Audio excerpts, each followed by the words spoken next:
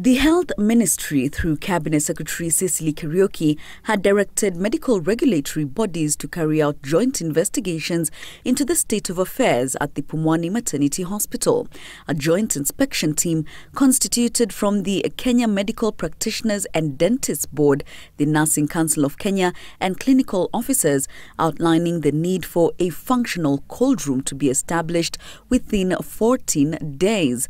In its preliminary report, the team further finds that the hospital should ensure availability of a functional transport and ambulance system to provide a 24-hour service. The team further recommends the submission of weekly performance reports on maternal and newborn health, duly signed documentation of patient care, and effective supervision of staff by the hospital's medical superintendent.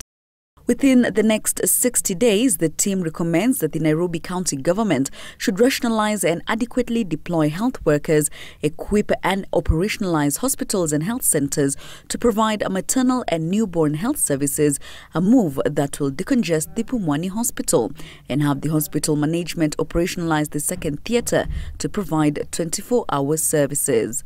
In the long term, the team's recommendations are to have the Nairobi County government construct and equip a mortuary, recruit and deploy staff, and equip and operationalize the third theatre.